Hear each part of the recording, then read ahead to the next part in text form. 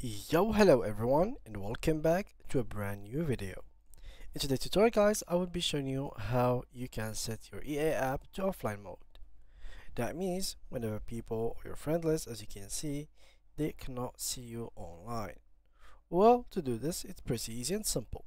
All you have to do is to open your account and log into your EA application, and right from there, all you need to do, guys, is pretty simple. Go right here and change it to invisible. And just like that, you look offline on your EA application.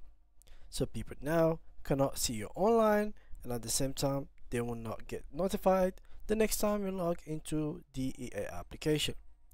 Even if you log into a game, you will not be visible to them.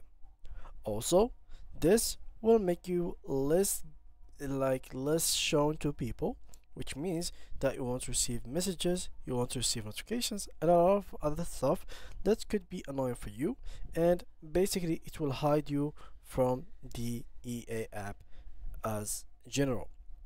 For example, this guy here, Ariasu, could be online and playing a game at the moment, but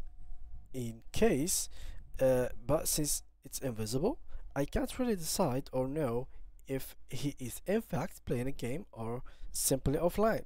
So this is what the invisible or the offline mode can help you do, and it's very well known, and a lot of people use it.